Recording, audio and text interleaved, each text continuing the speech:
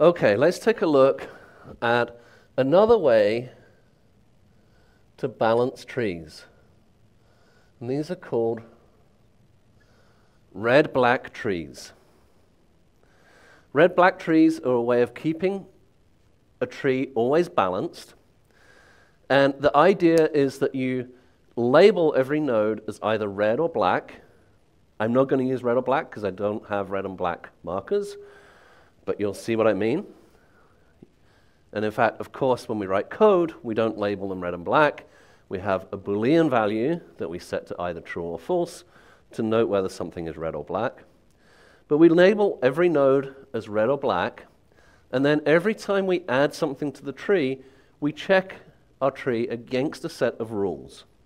And depending on the violation, we do either a color flip or a rotation to correct the issues with our tree. So let's take a look at, first of all, at the rules that we have to follow. And there are 6 of them that we need to know. The first is that every node is either red or black. There's no alternative. You can either be red or you can be black.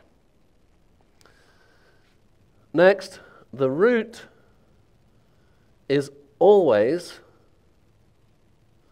black. And if the root is not black, we make it black. We force it to be black.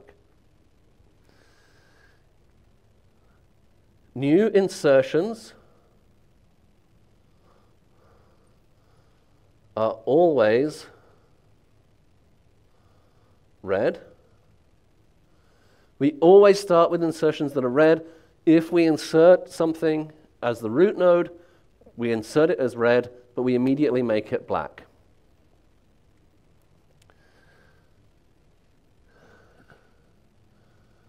Every path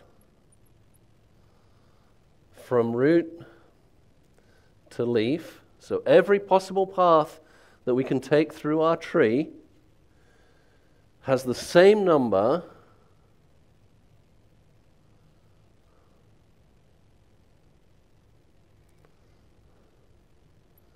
of black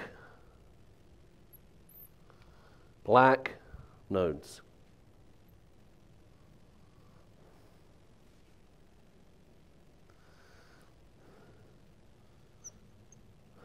No path can have 2 consecutive red nodes.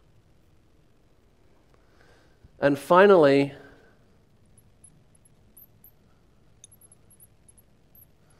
any null node is considered to be black.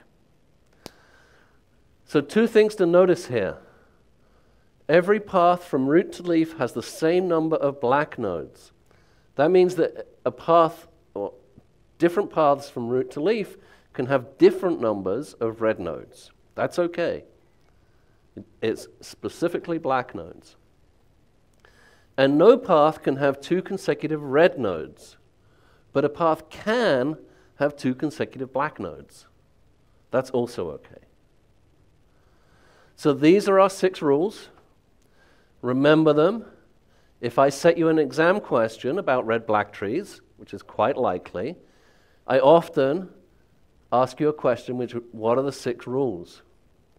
People often forget every node is red or black, or that nulls are black. But these are the 6 rules for red-black trees. Every time we add to our red-black trees, we come back to these rules, we take a look at them, and we ask, do our trees violate these rules?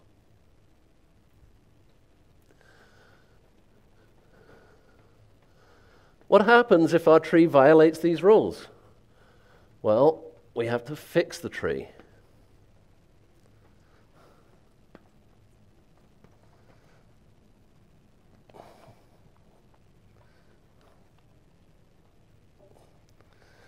Let's take a look at how we do that fix.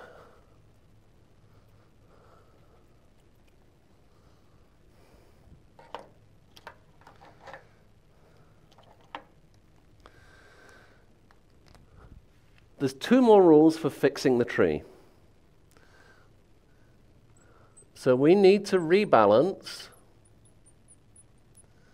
based on whether, if we have a black aunt, we rotate.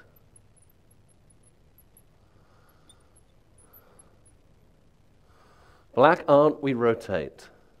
If we have a red aunt, we color flip.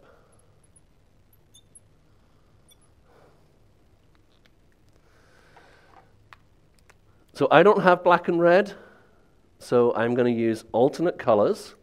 I'm going to use red for red, and I'm going to use blue for black, okay? So after we do either a rotation or a color flip, after that, we then need to resolve the colors on the tree.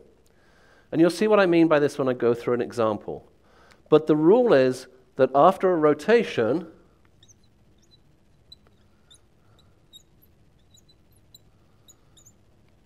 the three nodes that we're working on end up as black,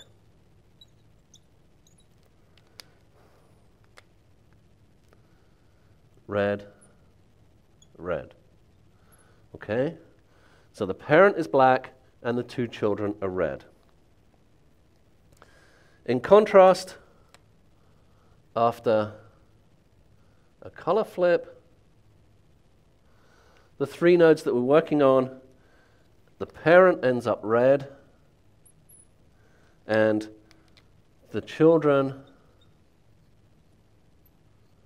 end up as black. It doesn't matter what color the edges are. Okay, this is complex, and we'll go through an example which I hope will clarify it. But you need to remember that if you have a black aunt, you rotate, and if you have a red aunt, you color flip. After a rotation, we set the color of the nodes so the parent is black and the children are red. And after a color flip, or as a color flip, all we do is we set the parent to be red and the two children to be black.